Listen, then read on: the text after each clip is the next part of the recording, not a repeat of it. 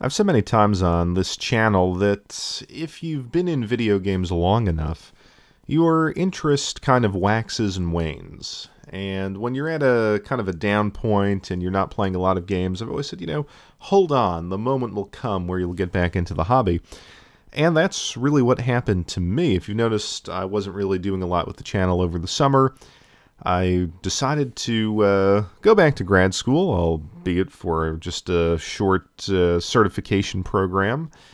And it's funny, being back in the college setting actually made me want to game.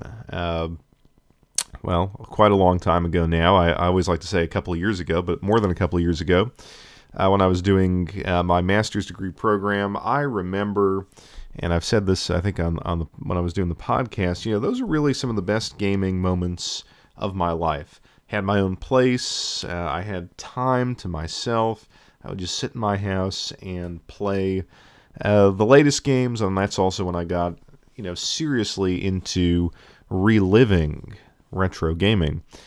So as I'm sitting there, and it was just sort of a hardwired thing with me as a kid, if I got all my work done, I would just play video games, and so it just becomes a habit, and it got me to kind of wanting to go back and doing that. So I figured, okay, I'm going to really get back into gaming this fall. I'm going to get back into the new stuff, and it first started with realizing, hey, Gran Turismo's coming out. That's why I made the video last week when I discovered that Gran Turismo, one of the games that I loved as a kid, is becoming something totally different. But I said, okay, I'm going to get Project Cars too, and I eventually did, and I'm having a blast with Project Cars. And then I saw that Forza was coming out. I was like, hey, let's go for it. Let's pick up Forza, another one of my favorite series. Well, that's when I discovered that Forza, apparently they're doing some thing where they're locking stuff behind a paywall that was in Forza 6, and you have to get loot boxes and a whole bunch of nonsense. It's incredibly poorly rated on Metacritic, on Amazon. So they did something to Forza. They kind of made it a free-to-play game, apparently, that you're paying $60 for. So two of my favorite racing franchises basically wiped out. And then I was in Walmart the other day. I don't go to Walmart a lot, but I just needed to pick some things up, and I happened to walk by the electronics section, and they had a Switch display, and lo and behold, they had about 9 Nintendo Switches. And I was like, you know what, this is a sign. Maybe I should pick this up. I mean, they're so hard to find, or at least they were for the longest time. I couldn't get one at launch, and there they are, just stacked up behind the glass. So I walked over to the games, and I looked in the sort of game window, and I said, there is nothing that I really want to play on this system. I couldn't find one game that I truly wanted to play. I mean, you look at their releases. Splatoon was never my thing. I already played Mario Kart, whatever it was, Mario Kart 8, Pokken Tournament. I have that on the Wii U. I didn't really care for it. And of course Zelda, which was the reason to buy that system. Since I couldn't get the system, I got it on the Wii U and played as much of that game as I wanted to play. And then there's really nothing. I mean, I know that there's ARMS. That doesn't appeal to me. I know that they're doing a Xenoblade, and Xenoblade's okay. I played the Wii U one for a bit, but it wasn't my cup of tea. I don't like that semi-active battle system. I've just never been a fan of that in RPGs. Then, of course, Mario Odyssey, which I've played every Mario game. I've looked forward to all of the releases in the Mario series.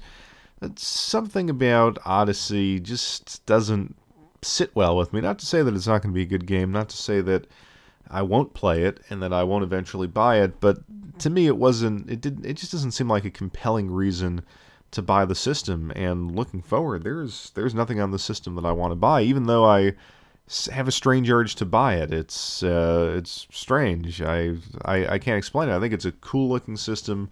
I've always supported Nintendo, even though I've been pissed at them of late. But yeah, so I didn't pick up the Switch. And then a day later, the Amazon Prime alert came up, and they said, "Oh, we've got Switches in stock. You order one now." And I still didn't do it. So I probably, I could be kicking myself around holiday time that I could have bought, 5 of these things if I wanted to, and I just couldn't pull the trigger because there's nothing that I want to play. And then the whole Forza thing made me reconsider the Xbox One X, which I did plan to get, but Forza was the game to play on it, and if it's compromised so horribly by their DLC or Loot Crate model, I don't know that I want to pick up the Xbox One X. Plus, I've really been burned on early adoption of late. PlayStation, well, this is not of late, but my PlayStation 3 original one broke. PlayStation 4 original one broke. And other stuff you've heard me talk about on this channel, different high-end TVs and other things that I've picked up, new that just haven't worked out, brand new computer parts that have broken on me. So I kind of feel like the combination of not having the Forza game to play in 4K and HDR, plus my track record with buying brand new stuff when it comes out, I'm not going to pick that up.